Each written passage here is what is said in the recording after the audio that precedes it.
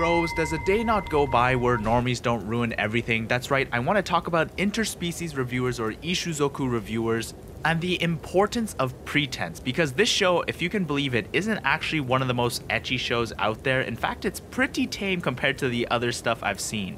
So before we get started, I'd like to set kind of the stage for what happened. I'm pretty sure you know the story, but essentially what happened was Funimation picked up the series and then they subsequently dropped the series after episode 5. They hired a bunch of voice actors. They intended to dub it, but then on episode 5, they're like, you know what, pull the plug. This is actually too insane, even for us. And then this led everyone and their mother to go out and watch this show. And if you're a normie who mostly just watches My Hero Academia, maybe you dabble in a bit of Naruto and Bleach, and you just watch your battle shonens, or maybe you've dabbled in a little bit of rom-com, the most fan service you've ever been exposed to is probably like an upskirt here or there, or maybe the dude falls on the girl, or maybe in your favorite battle shonen there's like a high kick and you see her panties, something like that. It's not too insane. It's insane by Western standards, but by Eastern standards, it's like, you know, whatever, man. So then you suddenly have all these normies watch Ishuzoku Reviewers and they're like, oh my god, this is hentai, no wonder Funimation dropped it. But for someone like me who's seen a lot of ecchi series and who pretty much grew up watching these ecchi series because that's their target demographic, teenage boys, like that is, you know, who they want to target, so I watch a lot of these series. This is actually pretty tame by ecchi standards. Like, this isn't that insane in terms of animation. In terms of plot though, it drops all pretense. In terms of plot, it goes too far. I think that's why people dropped it. It's the story, which is why people dropped it. Not because of the animation, because I've seen some crazier shit happen in other ecchi series. In fact, I actually had this whole section planned where I would bring up scenes and I was going to censor it, and then you would be like, oh my god, this isn't actually that bad. But I don't think, even if I did censor it, I don't think YouTube would let it fly. So I'm going to have to describe it to you in graphic audio so maybe you can understand what's going on. So in To Love Through Darkness, which is another ecchi series, or maybe it wasn't Darkness, maybe it was the previous series, but essentially our main character gets turned into his sister's underwear, right? And then she puts him on, and then she goes about her daily business, and then she goes to the restroom. Like, it is insane what the other ecchi series do. Or you have other shows like The Quasar of Stigmata. Like, this show is so insane. Like, the dude only powers up if he sucks on big anime titties. Like, that is essentially the whole premise of the show, is he only can power up if he sucks on the titties of cute anime girls.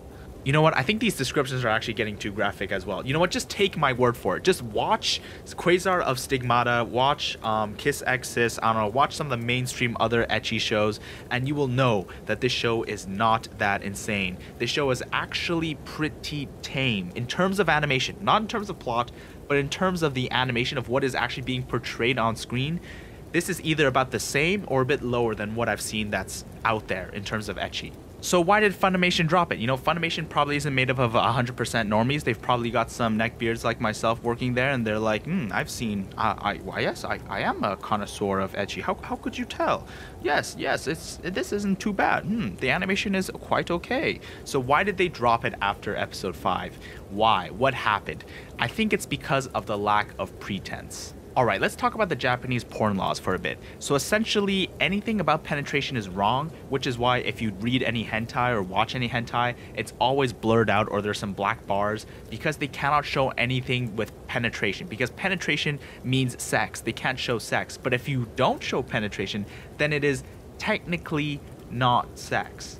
So essentially, the porn actors, what they're doing is they're pretending to have sex while actually having sex, but pretending they're not actually having sex. So they're pretending that they are pretending. So it's a double pretend that cancels each other out. So as you're watching, you're like, this is straight up porn. But to the law, this double pretend, this double barrier makes it so it's all hunky-dory, that it's all okay.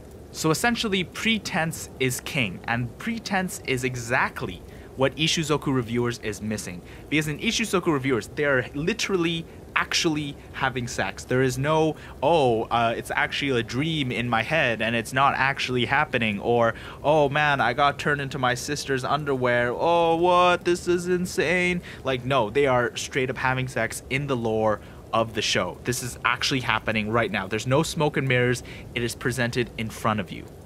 This is essentially what acts the series, because this series is very tame. If you think about it, they never show any of the good parts. You know what I'm saying? Like, you'll see some anime titties on the uncensored version, and they aired the censored version, so there really isn't any issue. But it comes down to the story, the plot, the lore, which is also Ishuzoku Reviewers' greatest strength. The lore of the show is just so rich. When you look at shows like Kiss X Sis, when we look at Makenki, when we look at Sex Stigmata of Quasar, these shows lacked the, okay, maybe not Stigmata of Quasar, but definitely Kiss X Sis. These shows lacked the lore. They lacked the reason why these things are going on. It wasn't built up. It wasn't explained. Like when that one part when they go to the Cyclops brothel and explain the size of the eyes and the magic trait, like all this stuff helps to build up what is going on. We need that kind of build up. We need that thing supporting kind of the etchiness of the series. The etchiness cannot carry a show on its own.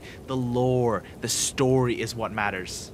You know what? This is probably going to be my go-to argument when people say story doesn't matter in like these kind of things. If the animation is good enough, it can carry it.